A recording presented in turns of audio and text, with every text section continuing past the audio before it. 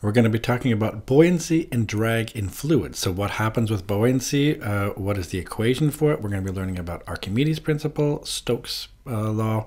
We're basically going to talk about what happens with fluid dynamics. Now, what do we mean, first of all, by fluids? I think that's a key thing. Do we mean liquids? Yeah, sure. So water, liquids, but actually it turns out air is considered a fluid, because gases. So that's really going to be important. Something moving through the air is still going to follow these principles here. Now let's talk about something though that is in a liquid. So something that we call buoyancy.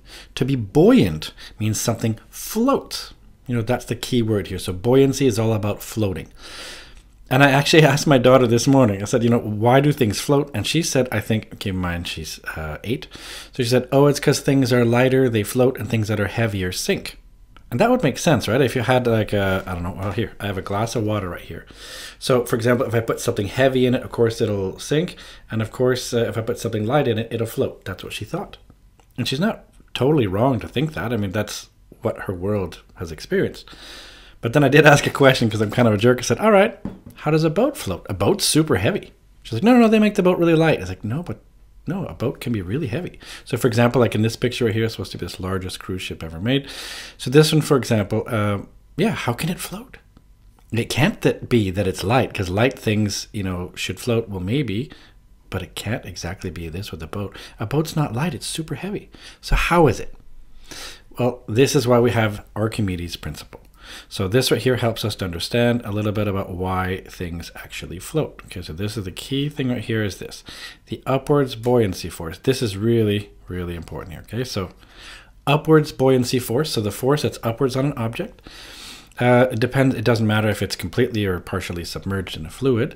So it's equal to the weight of the fluid displaced by the object. So what do I mean displaced? I mean when I put something in water, I have to move water out of the way. And if I've moved water out of the way, we consider those two weights. If those two weights are equal, then, you know, or at least, how's this? Whatever that force is of the displaced fluid, that will be the force forcing it upwards. And hopefully it's enough to satisfy, you know, Fg, or gravity, going downwards. So this is sort of how it's going to work. Now, a really, really dumb way to explain this, but I think it works. And this is actually something that my high school teacher showed us. I clean my hands at least, so this is good. I've got a glass of water here.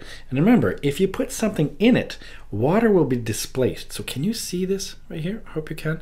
Look at the level of water. Now, I'm going to put my hand, it's a fairly narrow glass here, but I'm going to put my hand in the water, and I think you know what's going to happen, right? As I put my hand in it, do you notice the water level goes up? Do you notice? And as I remove it, it goes down.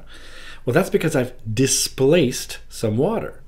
And the amount of water that I've displaced, or at least the force that's acting on that fluid, that's going to be this buoyancy. So it's all about displacing water. So for example here, if you have a ball and this weird shape right here, this hull that's shaped like this, let's assume it's made of the same material and the same amount of material. Well, the ball, because it's fairly, I mean, it's spherical, so because of the ball's shape, it will displace some water when you put it in, sure. But if you put this shaped hull like this here into water, it will also displace water. In fact, it'll displace more. In fact, if it has enough weight of displaced water, it can be enough to make it float. So this buoyancy is all about this. It's about displaced fluid. So the upwards buoyancy force, then, I mean, it's also due to the pressure difference, so between the top and the bottom.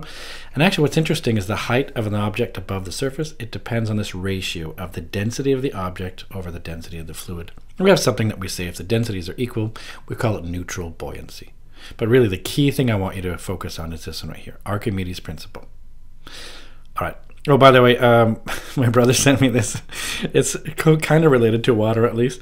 So there's a joke. I can't remember exactly how it went, but it's something like, oh, I went for an interview, and at my interview, you know, for a job, I poured some water into a glass so high that it actually overflowed. And the interviewer said, are you nervous? And I said, nope. I just want to show you I always give 110%. I think it's cute.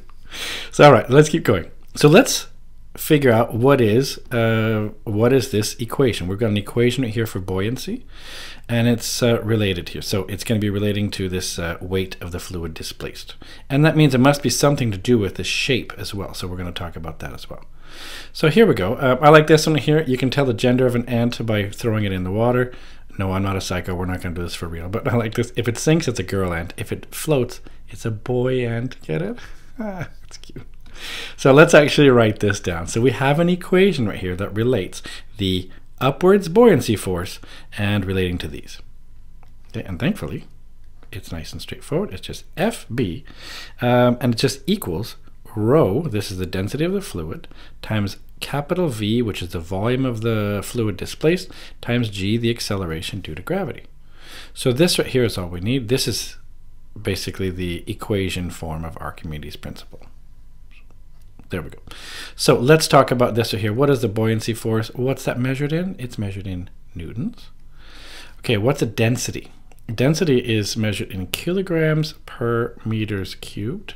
So I'll write it like that. Now V is the volume of the fluid displaced. So what would that be? Volume is just in meters cubed. And G is 9.81. That's the acceleration due to gravity on Earth, of course, and it's in meters per second squared. So there we go. This is essentially the equation we're going to need here. Let's keep going. So this one right here, we're going to talk about Stokes' law and viscous drag force.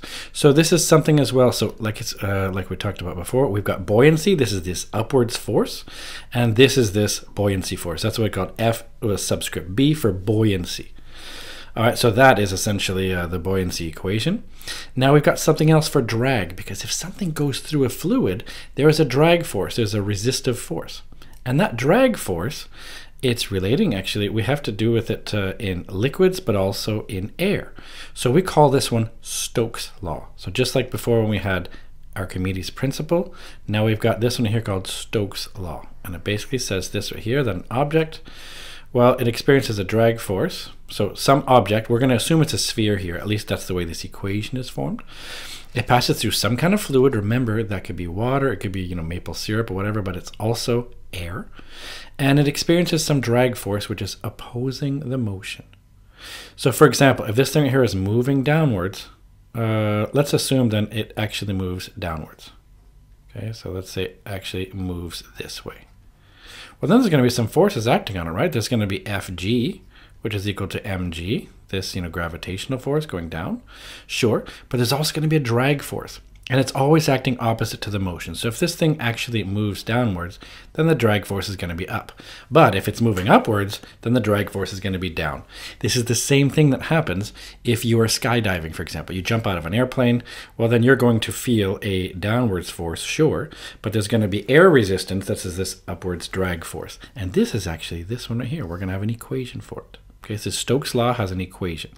So the equation goes like this. It says the drag force, it's equal to 6 times pi times this Greek symbol right here, which is eta. Okay, so it's 6 times pi times eta times r times v. So this is going to be this equation here. This is the Stokes' law equation. So first of all, let's discuss what is what. Fd is the drag force. That's in newtons. So again, that's this force that opposes the motion. R is the radius of a sphere, so that must be in meters. V is the speed of the sphere, so that must be in meters per second. Like this. And then we have this viscosity of the fluid, this Greek symbol eta. It looks like a weird curly N. If you're Greek, it's just a lowercase. Well, the uppercase, I think, looks like an H to me at least. So like H, and this here is this lowercase. This is just what we call the viscosity of the fluid. Let's first talk, well, we'll talk about it in a second, but let's look at the units. It's actually in Pascal. Seconds is a very common unit. There's a few other units you can use, but I think this is the most common one. So I want to just show you these here. So what's happening, first of all, what's viscosity? Viscosity is a resistance to flow. So if something has a low viscosity, then it flows easily, like water or whatever. If it has a high viscosity, it's something that resists flow well. So something like, maple syrup or engine oil, or technically glass is considered a fluid. So actually glass has a very, very high viscosity because it doesn't flow very well. It flows extremely slowly. But it turns out with glass, if you wait a long time, glass does, like if you look at like old cathedrals, for example, in Europe, the stained glass that they put in churches, like, hundreds of years ago, the glass on the bottom is much thicker than the glass on the top because it extremely slowly flows. So this is all about flowing. Now I'm Canadian, that's why I put the maple syrup on, that's just for me. But there we go. So pro tip, it helps to know what the volume of a sphere is. And you don't have to memorize it, it's on your formula booklet, but I think it's a nice thing to be able to find. But the volume of a sphere is 4/3 pi r cubed. So in case you need it, that's nice to know. Okay, so that's another pro tip. Volume of a sphere, in case you need it, there it is. All right. Let's keep going then. So what about if we have a particle that drops in a fluid? So let's say we do drop something. It could be any particle. Here's our sphere here, and it moves downwards. Now let's assume it's in some actual, there's some actual fluid it's dropping through here. Well, that means then there's going to be some forces acting on it. There's going to be, for example, the downwards force, and maybe I'll draw them in blue here. There's going to be a downwards force. Maybe I'll draw it that long, and I'll say that's Fg. That equals mg. All right, so that's good news. Maybe I'll just write it down like this. So it has Fg, which is equal to mg, which is, in this case right here, acting downwards. What else acts on it? Well, remember what we learned about is we've got this very beginning here. We've got this buoyancy force, this buoyancy equation, Fb equals rho vg. That must also be acting on it. So Fb, the buoyancy force, must be rho times v times g. Now, this must be acting upwards, because buoyancy is going to act upwards in this case, so the way I've drawn it, so that'll be up. So let's assume it's something like this, maybe, I don't know, something like that. That'll be Fb. But keep in mind, we're also going to have an upwards force, upward only because it's moving downwards. We have a drag force as well, don't we? Fd, this drag force, this Stokes' law equation we just learned. So we've got the drag force, which is going to be, remember, 6 pi times eta times r times v. Is that how it goes? 6 pi eta r v. Yep. There we go. And that one is also acting upwards. So it may be a matter of equating these forces. For example, like if something is falling at a constant speed, then the two upwards forces have to add up to the downwards force. If it's accelerating downwards, okay, well then you can figure that out. So it's all about these forces. I just wanted to sort of draw you what could happen here. Now, it could be different. What if it's going up? What if it's going left or right? Whatever. But I'm just trying to show you an example. So there are different forces acting on this sphere. It's important to account for them depending on the situation.